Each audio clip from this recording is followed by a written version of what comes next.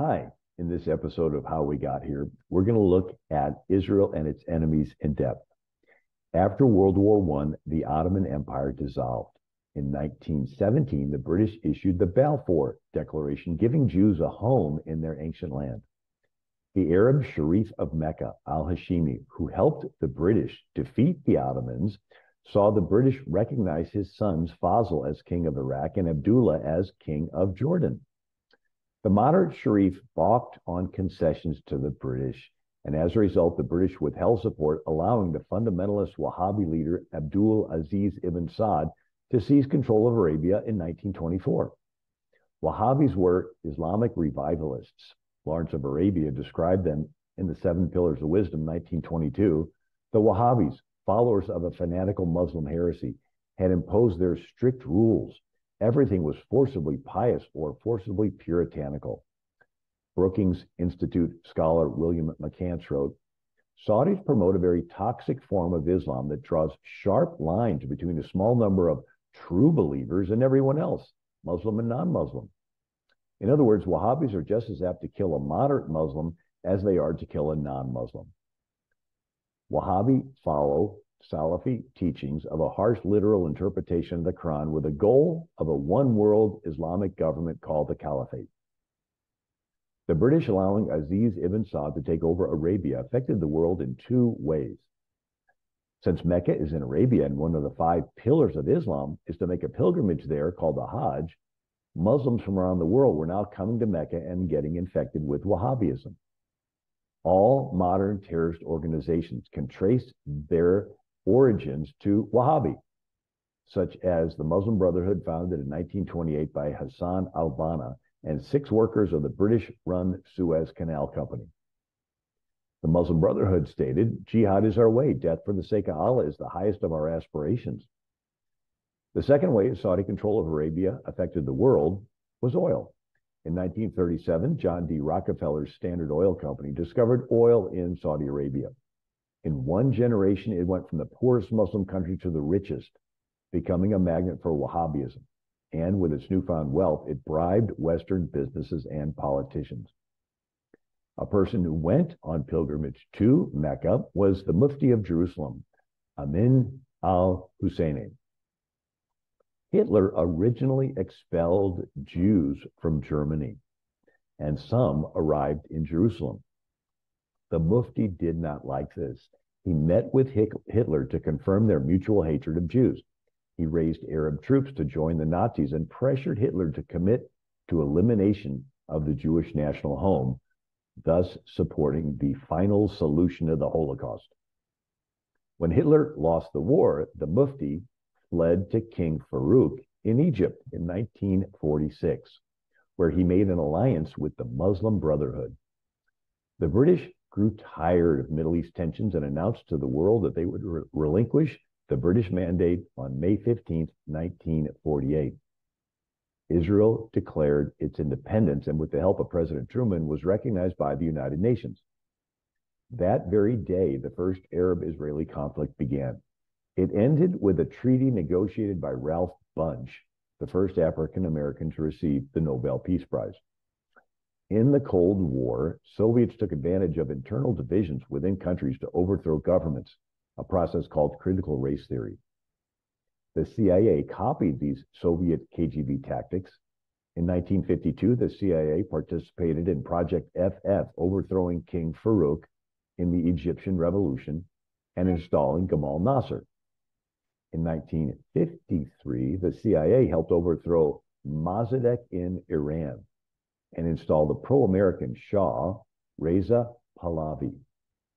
In 1956, Nasser had Egypt take control of the Suez Canal, which connects the Red Sea to the Mediterranean Sea.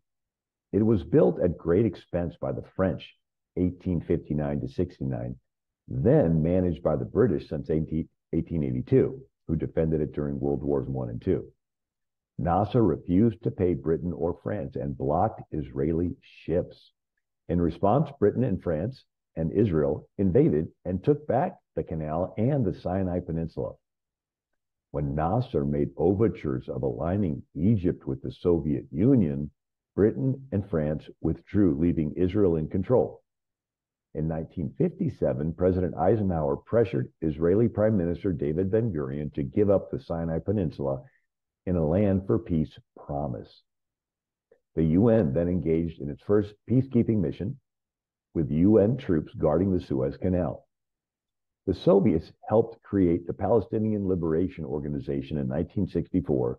The Mufti of Jerusalem's nephew, Yasser Arafat, became the head of the PLO. Soviets helped Fidel Castro create unrest and overthrow Batista in Cuba. Soviets helped create unrest in Colombia with the National Liberation Army of Colombia, FARC. Soviets created unrest in Bolivia by helping Ernesto Che Guevara found the National Liberation Army of Bolivia, ELN. Soviets created liberation theology to promote Marxist social justice among naive students on college campuses. Eisenhower confided June 10, 1963, "The United Nations seems to be two distinct things. To the free world, it seems it should be a constructive forum. To the communist world, it has been a convenient sounding board for their propaganda, a weapon to be exploited in spreading disunity and confusion." On June 5th, 1967, Nasser prepared Egypt to attack Israel in the Six-Day War. Cairo radio announced, "The hour has come in which we shall destroy Israel." Jordan and Syria used Soviet-made weapons to shell Jerusalem and Israeli villages. The hotline between Washington and Moscow was used for the first time. Israel's foreign minister, Abba Eban, addressed the United Nations June 6, 1967. "An army greater than any force ever assembled in history in Sinai has massed against Israel's southern frontier. Egypt has dismissed United Nations forces, which symbolize the international interest in the maintenance of peace.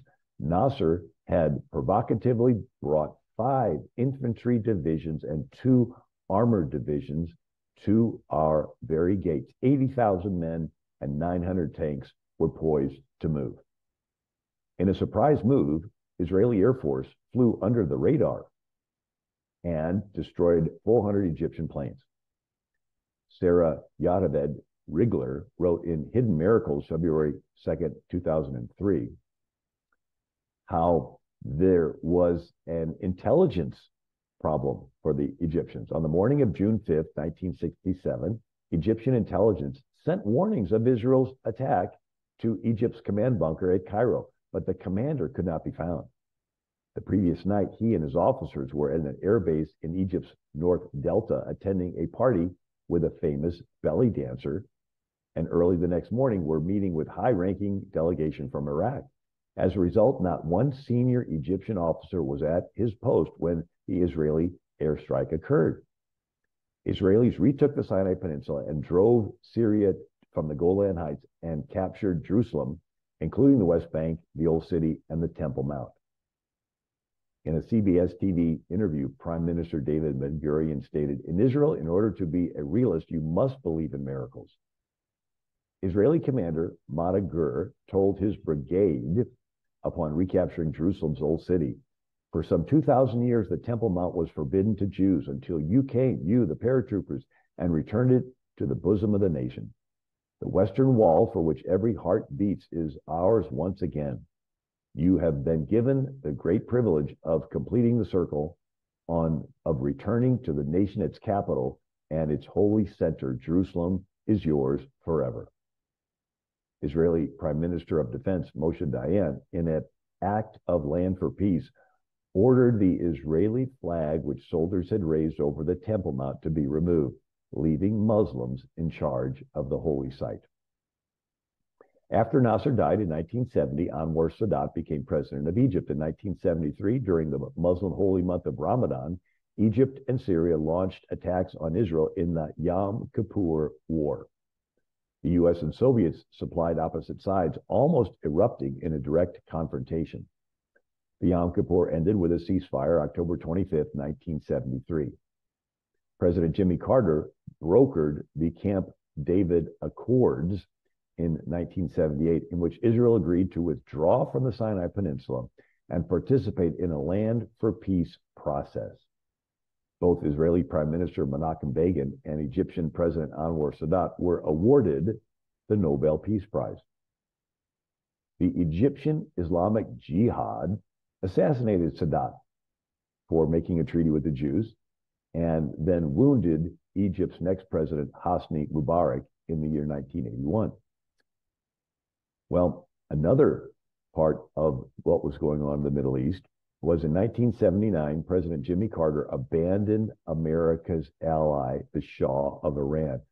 This allowed the fundamentalist Ayatollah Khomeini to seize power in Iran and switched Iran from pro-America to death to America. Soon after Khomeini seized power, he helped found Hezbollah in Lebanon. In 1981, Muslim terrorists blew up the U.S. Marine barracks in Lebanon. The U.S. response was to withdraw. During the Iran-Iraq War in 1980 to 1988, President Reagan had the U.S. support Saddam Hussein and support Iraq against Iran's fundamentalist Ayatollah Khomeini. Richard Aldrich described in The Guardian, in the 1980s, Washington's secret services had assisted Saddam Hussein in his war against Iran. In 1990, President George H.W. Bush ended U.S. support for Saddam Hussein in the first Gulf War. During the Soviet-Afghan War, 1979 to 1989, the CIA conducted Operation Cyclone, its largest covert operation supplying arms and training to the Taliban Islamist Afghan Mujahideen fighters.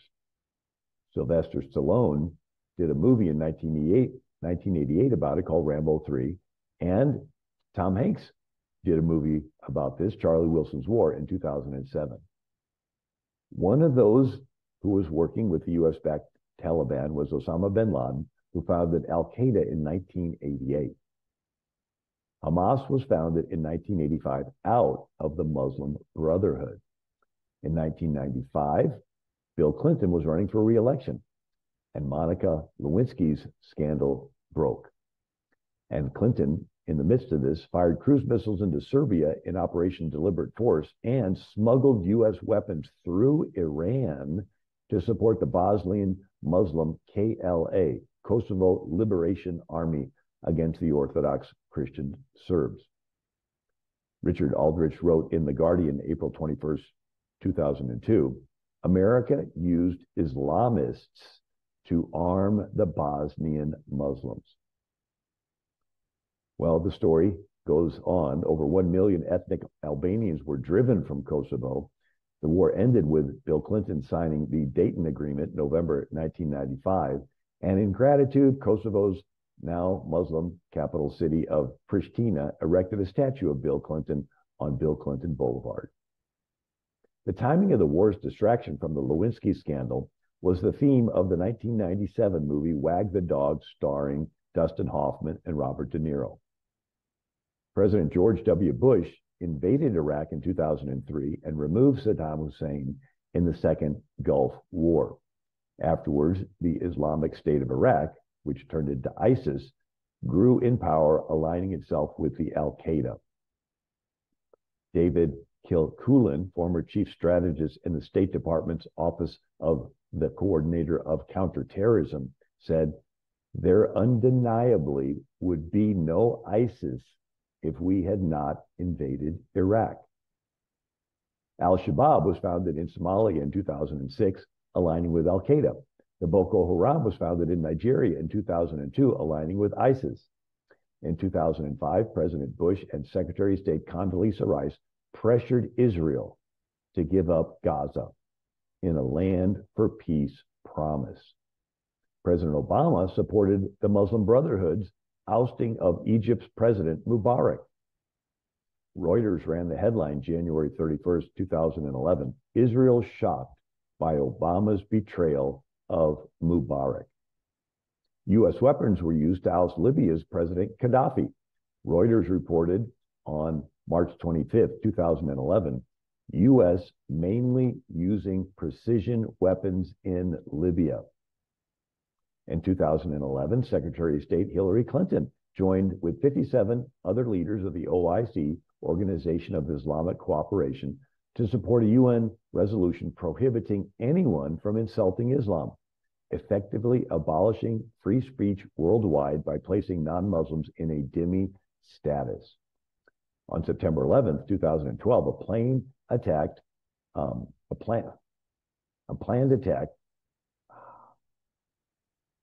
On September 11th, 2012, a planned attack began on the U.S. consulate in Benghazi, in Libya. 6 hours into the attack, President Obama spoke via telephone with Secretary Clinton, and it was decided no rescue would be attempted. The next morning, Clinton's State Department blamed the attack on a video insulting Islam and sent memos to YouTube and Google to censor speech insulting Islam.